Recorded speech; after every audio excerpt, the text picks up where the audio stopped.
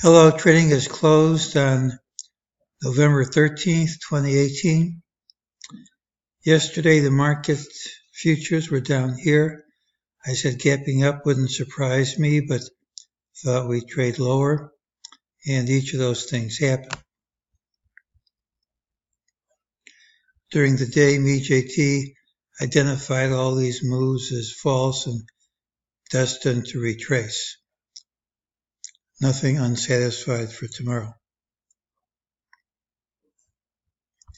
Tomorrow's pattern has the early high and the late high. Most of the time it rallies into the close. When it fails, it goes down in a straight line. We have mixed signals. It's negative when you gap up and close down on the day, especially when you gap up by so much. But it's positive when you have this big drop and can't take out any of these lows unless it's invalidated by taking these lows out early. Usually leads to higher prices.